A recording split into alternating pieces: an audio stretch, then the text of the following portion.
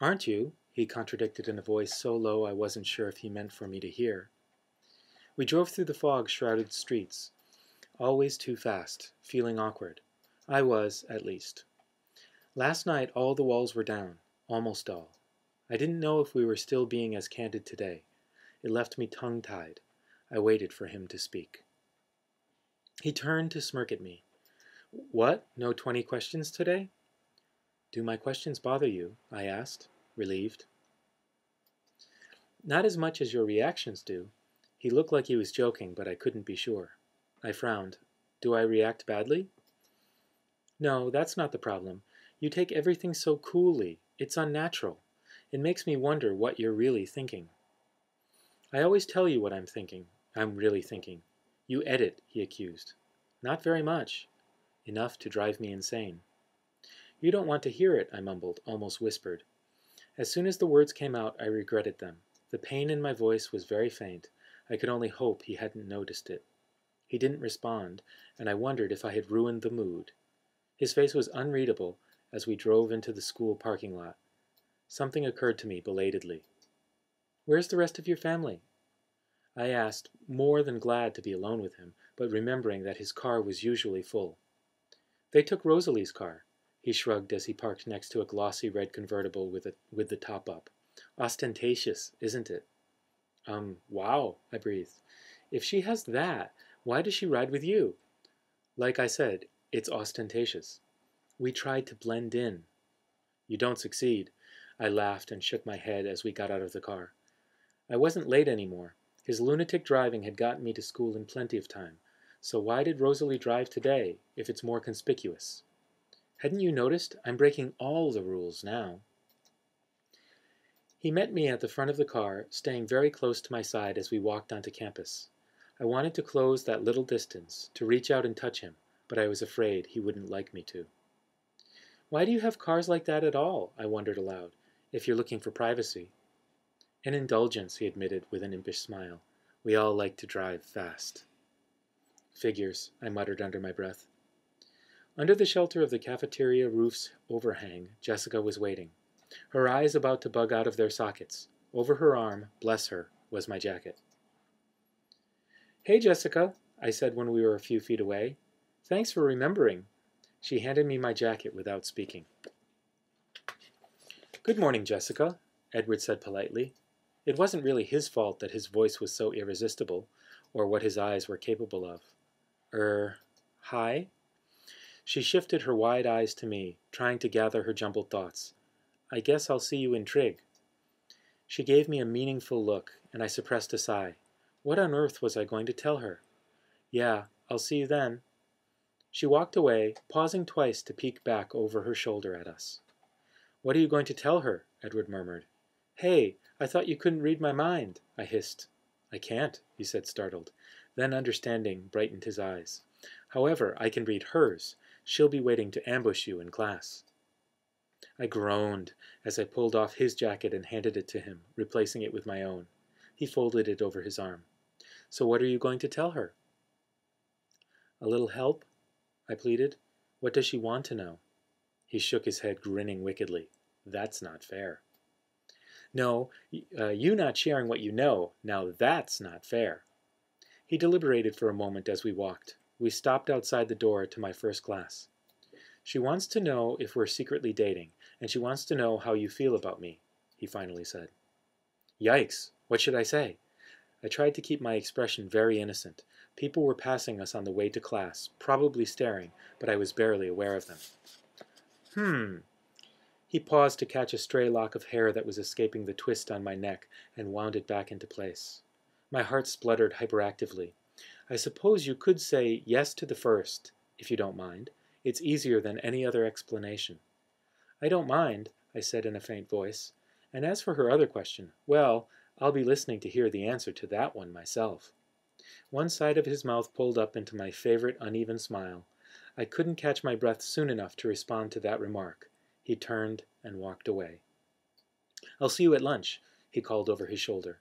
3 people walking in the door stopped to stare at me. I hurried into class, flushed and irritated. He was such a cheater. Now I was even more worried about what I was going to say to Jessica. I sat in my usual seat, slamming my bag down in aggravation. "Morning, Bella," Mike said from the seat next to me. I looked up to see an odd, almost resigned look on his face. "How is Port Angeles?" It was... There was no honest way to sum it up. "Great," I finished lamely. Jessica got a really cute dress. "Did she say anything about Monday night?" he asked, his eyes brightening. I smiled at the turn the conversation had taken. "She said she had a really good time," I assured him. "She did?" he said eagerly. "Most definitely." Mr. Mason called the class to order then, asking us to turn in our papers. English and then government passed in a blur. I worried about how to explain things to Jessica and agonized over whether Edward would really be listening to what I said through the medium of Jess's thoughts. How very inconvenient his little talent could be when it wasn't saving my life. The fog had almost dissolved by the end of the second hour, but the day was still dark with low, oppressing clouds. I smiled up at the sky. Edward was right, of course. When I walked into Trig, Jessica was sitting in the back row, nearly bouncing off her seat in agitation. I reluctantly went to sit by her, trying to convince myself it would be better to get it over with as soon as possible. "Tell me everything," she commanded, before I was in the seat. "What do you want to know?" I hedged. "What happened last night?" "He bought me dinner, and then he drove me home." She glared at me, her expression stiff with skepticism.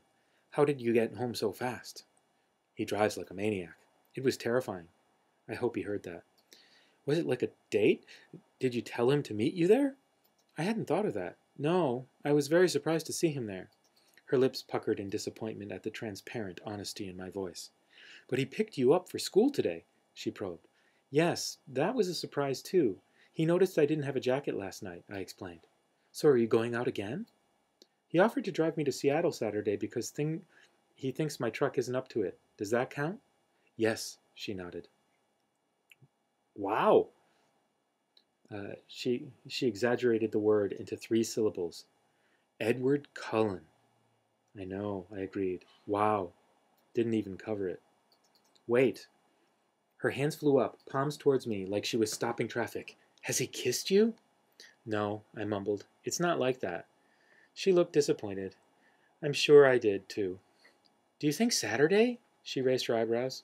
I really doubt it. The discontent in my voice was poorly disguised. "What did you talk about?" She pushed for more information in a whisper. Class had started, but Mr. Varner wasn't paying close attention, and we weren't the only ones still talking. "I don't know, Jess. Lots of stuff." I whispered back.